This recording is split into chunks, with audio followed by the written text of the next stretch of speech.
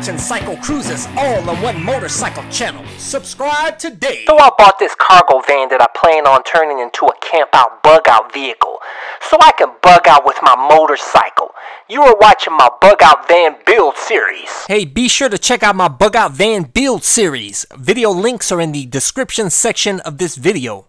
An unboxing of my Kenwood multimedia head unit, and the reason why I chose this particular model is because it's one of the cheapest Sirius satellite ready head units available that had the best reviews on it. You know I'm cheap, but I want one of the best products for the price, so this is the best bang for your buck. As you see there, it comes with a remote control, the basic stock wire harness, and it comes with a microphone. And by the way, this has Bluetooth, so I can connect it to my iPhone 4S. As you see there, the head unit is actually smaller in width than a lot of the other aftermarket head units. As you see on the back, it does have a subwoofer jack, and it also has a Sirius satellite ready port, which you have to purchase the accessory to hook it up, and I did purchase that.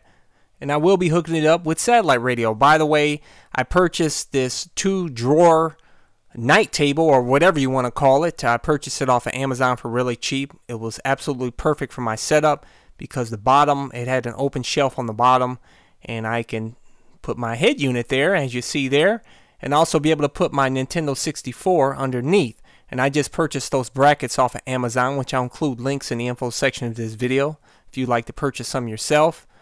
And I will not be replacing my stock radio. This is a radio for the back of the van.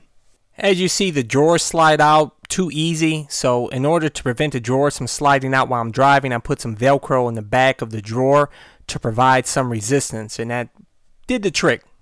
However, if the drawers were to slide out anyways, it does have a stopper that goes in the top part, so it prevents the drawer from completely sliding out.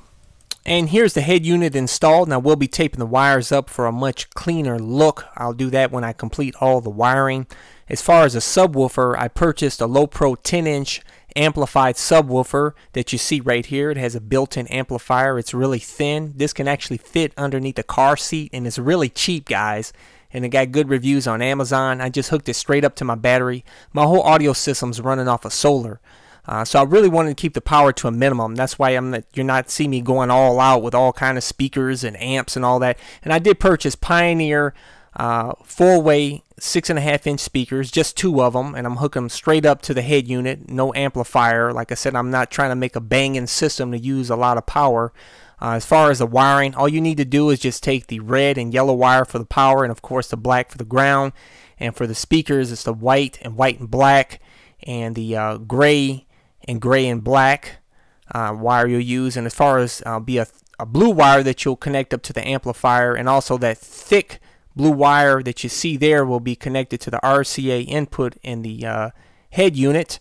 By the way, this is a Boss amplifier kit. It's really cheap. I'll include a link in the info section of the video. Even comes with the fuse holder, as you see there. Pretty good setup here. I actually included more wire than I actually needed. But everything is really easy to wire, guys. It's not a big deal. If you look in the manual of the head unit, it explains what all the wires are. And as far as speaker wire, I got some oxygen-free copper wire there. A good deal on it, and it's some of the best wire that you can actually purchase off of Amazon. I'll include a link in the info section of this video. Now it's time to show you everything installed. You notice you can't even see my solar panels on the roof, but yet I have 400-watt monocrystalline bendable solar panels that provides all my power needs, and it will be powering my audio system and everything else in the back of the van. And also I added a few new additions in the van. I did add a paper towel rack, as you see there at the top right, shave mirror, and also some blackout curtains up front, and also made some custom speaker boxes for my 6.5-inch speakers, and I put all the speakers on the bottom of the bed there. That is a fold-up bed, if you didn't know, if you haven't been watching my build series. Here are my blackout curtains from the front. And these are just some old regular old blackout curtains from Walmart. I'll include a link in the info section of this video. And I just installed them with a regular old curtain rod. Just bolted them right up. That's a 10-inch monitor for my backup camera. And also I can use it for my Nintendo 64 as well. As you see there, the blackout curtains do a great job of providing privacy and blocking out the light. Okay, let's take a look at the drawer installed in back. As I told you guys, I did put some Velcro in the back of the drawer, so it does provide some resistance, so that way I don't have to worry about the drawer sliding out. But even if it does slide out, it does have a stopper to prevent it from completely sliding out all the way. And I just bolted that drawer to that rib there, so the drawer is nice and secure. Your body on my mind, got a taste for the cherry. I just need to take a bite. Don't take better, kiss one another.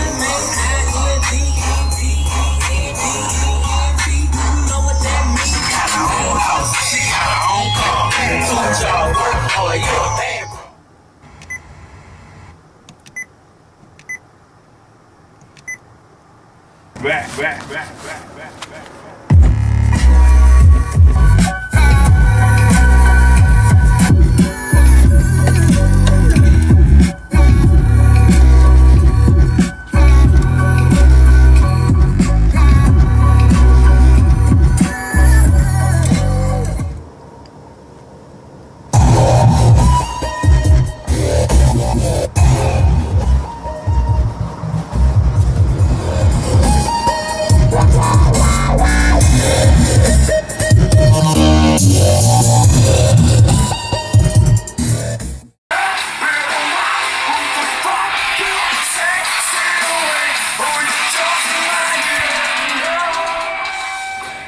Okay, cut the radio off and let's check the voltmeter. As you see there, 12.9 volts.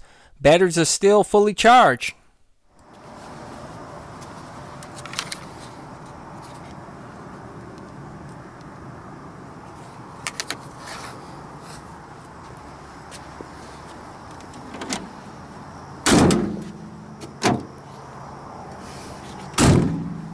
Okay, now let me show you my rear view camera system, which is powered by the van, by the way. I did splice off of the 12 volt outlet. I installed a toggle switch so that way I can flip the monitor on anytime I want to.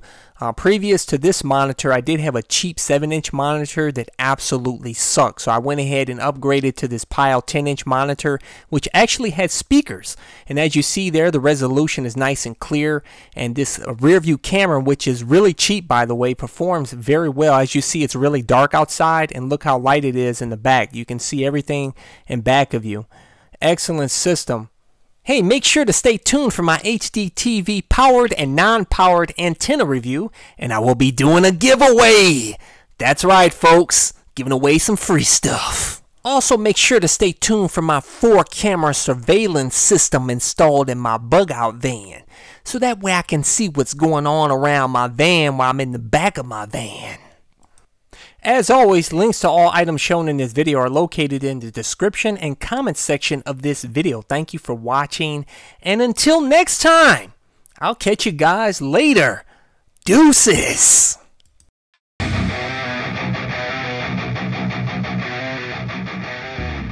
Welcome to CycleCruza's Click to Go links. Just click on the pictures below to go to my recommended videos and my social media sites. Also, don't forget to visit my blog and store at CycleCruza.com. If you have any trouble clicking on these links, they are also provided in the info section of this video. Thank you, and subscribe today. Check out my new channel where I talk about anything and everything, not just motorcycle related. CycleCruza Motovlog.